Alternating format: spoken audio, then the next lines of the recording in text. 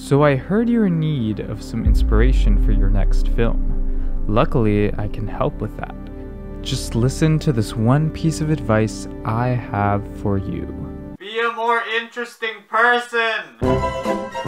Wait, no, don't click off. I actually have good advice. That was just unfiltered Abdiel speaking his thoughts out loud. However, there is some truth to what he said. Keep watching if you want to understand that better, and if you want to understand the different places where you can find inspiration, and what you can do to obtain it more consistently.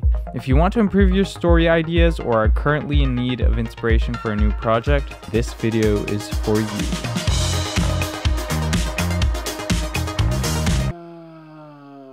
This is me trying to find inspiration. As you can see, I am struggling. And this might be you right now. The biggest piece of filmmaking advice that I would always hear was just make something. Anything. Start practicing your filmmaking, which is great advice, but my question would always be, what short film should I make? Anything. But anything is so big and broad. What should I choose to make? And I would spend forever thinking of that. Here's some advice I'm gonna give you if you are in this stage. You don't need to make a short film or even a story to practice filmmaking and make something cool. Story is the most important thing? Throw that out of the window, and I mean, for now. If you're just starting out or just feel like you need to make something right now, it doesn't necessarily have to be a short film the way you know it. For example, you might be inspired by the cinematography of a movie you recently watched, so try to make your own shots that imitate that cinematography style. Maybe try to recreate specific shots from that film. If you want, you can even try to recreate a specific scene from the film. Haven't been inspired by many movies lately? Try music. Take a song you like and try to make your own music video for that song. Maybe you're into poetry? Record yourself reading a poem you like and try to make a video accompanying that poem. Have a book or story you really like? Make a fake trailer for it. Want to get recognition? Make a weird, creepy series of YouTube videos that connect to each other and then get Matt Pat to make a theory about them. The point is, you don't have to write a traditional script or make a traditional short film in order to practice filmmaking. If you're looking for inspiration, you might just find it by trying something different. So, are you inspired now? No. Okay then, well, maybe now would be a good time to take a break. In a talk about creativity that I once assisted, the speaker said the creative block can come from overstimulation and burnout. She said that when this happens, what must be done is to rest. One must rest in order to regain their creative muscles and to come up with new ideas. And we have to remember that experiencing life is how we get our ideas in the first place. You can't come up with new ideas if you stay in a writing bubble for too long. You have to experience new things and learn more about the world in order to come up with fresh ideas. So take a break. You're already doing so by watching this video. Good for you. Maybe later you can go on a walk, go talk to someone, listen to a podcast, listen to music, watch a movie. In fact, watching films and shows can really help you find inspiration and ideas. Seeing what others have done, what other people have said, the stories that have been told, and the ways in which they've been told, this can all fuel your creativity. Great, you took a break. How are you feeling now? Still got no ideas? Alright, let's try this. So this is a bit more of a lifestyle tip, something that you incorporate into your everyday. Remember when at the beginning of the video I said, be a more interesting person! Yeah, well, let me elaborate on that. I honestly believe that there's no such thing as an uninteresting person. Like, we are all interesting and so different in our own ways. But let me ask you this one question. It's an important question, so hear me out. Do you have something to say? Do you have something to say to the world?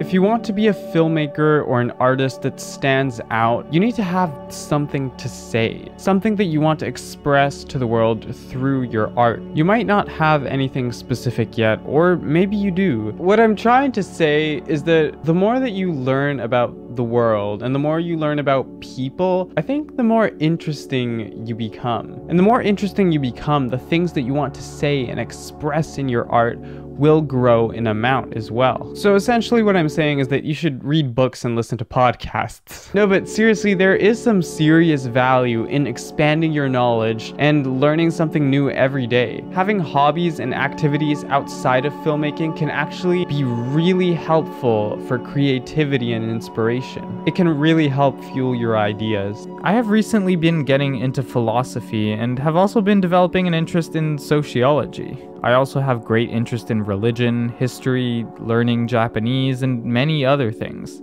I've been listening to podcasts and YouTube videos about these topics in my free time, while I shower, while I make myself food, just whenever I can. Since I've started doing this, I've felt like I'm slowly becoming a more knowledgeable person, and I've actually been getting more creative ideas for stories because of this. A while ago, I was listening to an episode of the Lex Fridman podcast where he talks with Yeon-mi Park about her experiences in North Korea.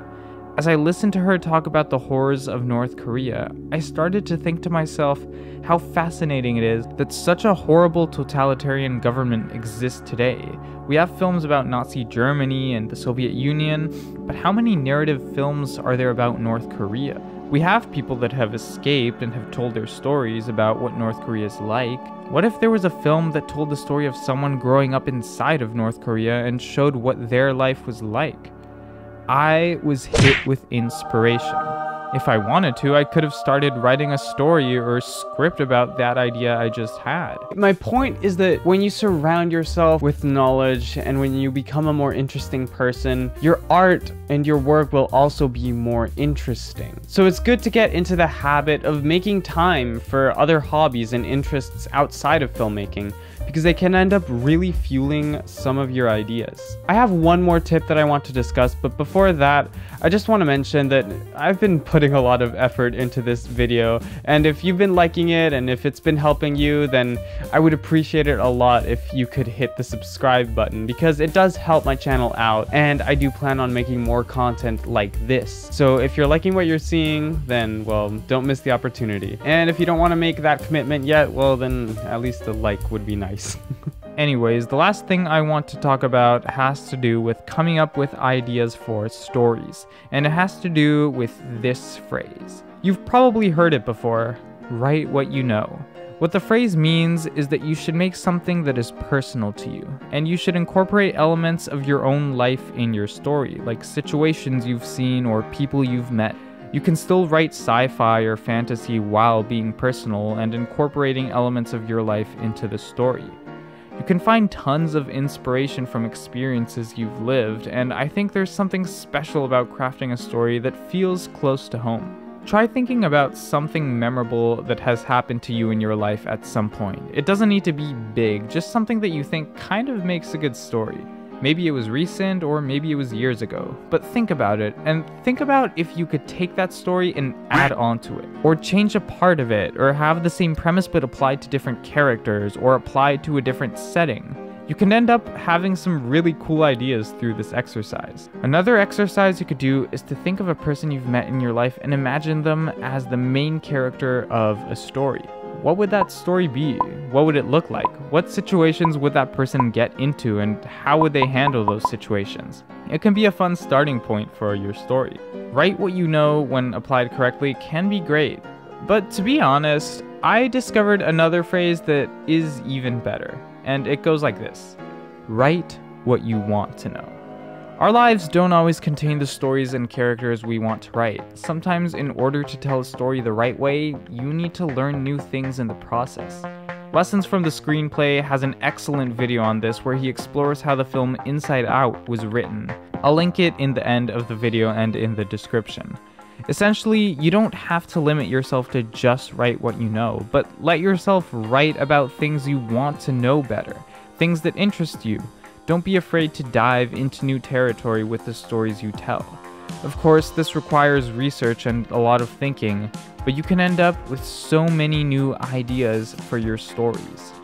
Inspiration can come from so many different places and at the most random times, but implementing some of these tips that I mentioned can help you gain ideas more consistently, and hopefully you've gained a hunger to just create.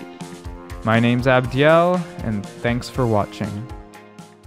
Yes! I finally have inspiration. I'm gonna make a story about how I can't write any stories. It's gonna be a masterpiece.